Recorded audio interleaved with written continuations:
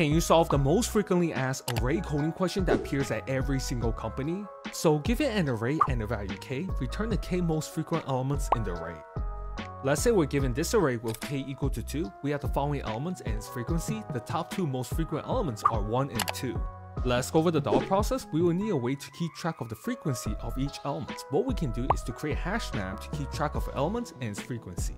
Now, since there are n elements in the array, the possible frequencies of each element is from 0 to n.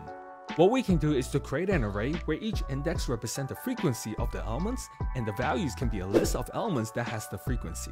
Then we can iterate through the array from the right side to pick the k most frequent elements. Let's implement the function top k frequent, taking the array and k, create the map to keep track of the frequency, the buckets, and the resulting list. Iterate through the frequency starting from the largest value. Iterate through the elements with this frequency. Add the elements to our results. If the size of result is equal to k, break from the outer loop, return results. Now let's implement the function getFrequency, taking an array, create the map, iterate through the elements, increment the frequency of the current elements, return the map. And lastly, implement the function createBuckets, taking the map and the length, create the buckets, iterate through the indices, initialize the buckets, iterate through the elements, place the elements into the bucket based on the frequency, return buckets.